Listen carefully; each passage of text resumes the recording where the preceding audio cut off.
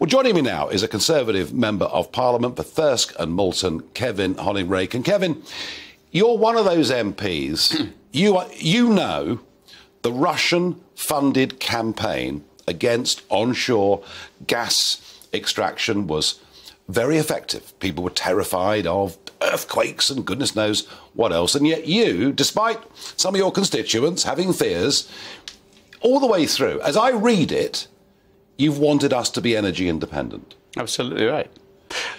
And what I don't agree with you on, and we both agree on energy independence, but what Rishi said today is not about scrapping that desire to get to energy independence.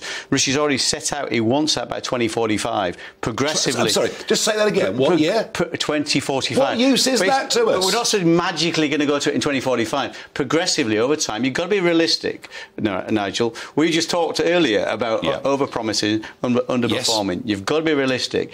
The difficulty with fracking, and I've been to Pennsylvania, looked at this in the US, I'm pro-fracking. But the difficulty in terms of solving today's problems, even tomorrow's problems, it's very slow rollout. That's the reality. It's taken the USA 4 or 5 decades to get there. The mix, you're absolutely right, the mix needs to include gas and oil.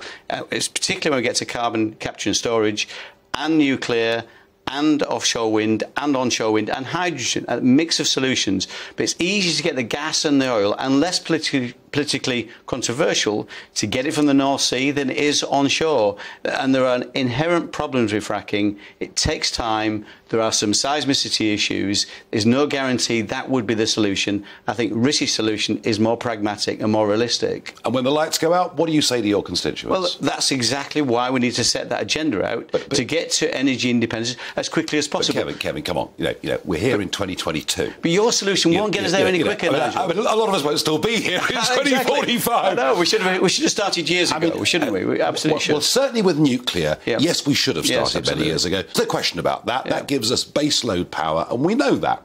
We've gone hell for leather for wind energy. Boris Johnson particularly, we're going to become the Saudi Arabia of wind. I have to say I'm pretty appalled that we've lumped subsidies onto the electricity bills of the poor to give these giant companies all this money. But hey, there we are, we've done it. But we have to have gas. We have to have gas as the backup for that. I agree. Now, if we were to start onshore gas exploration, it is a reasonable expectation that within 2 to 2.5 years, we would have a good supply of our own gas. And this Prime Minister, and I know you support him, and I'm sure you agree with me that he was very strong. Absolutely. At the dispatch box. And he was in many ways. But this Prime Minister has turned his back on what Liz Truss said we'd do. He's got to be politically realistic. If you're going to do it, if you're going to do it in 2 and 2.5 years, you're going to have to completely scrap the planning system that exists today. Now, you may say we should do that, so we roll out fracking everywhere without any democratic accountability. That's not what Liz Truss was going to do. It was all could be local referenda. That would have been a nightmare. You would not have got fracking through that way. So Liz might have had some great grand promises in terms of fracking, but they would have not delivered a solution.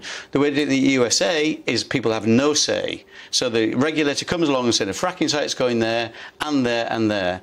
Politically, you would not get it through. You wouldn't get through the House of Commons. I'm sorry, you won't. Be pragmatic. We're 12 get it out of the North Sea. We're 12 years. Well, I just care that we get it, all right? Yes, I do too. We're 12 years into a Conservative government. Do you accept that on this key issue of energy, they failed the country completely? We should have done more earlier, of course, but with the benefit of everything's easy with the benefit of hindsight.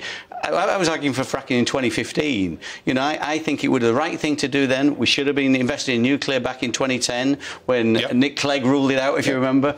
He said it would take until 2022 to bring it online, and we could have had it now. But we are where we find ourselves. So let's make the right decisions now. Invest in onshore wind, offshore wind, nuclear, North Sea exploration, hydrogen, just as we are doing now. Ramp up that investment more quickly because we know what an imperative it is.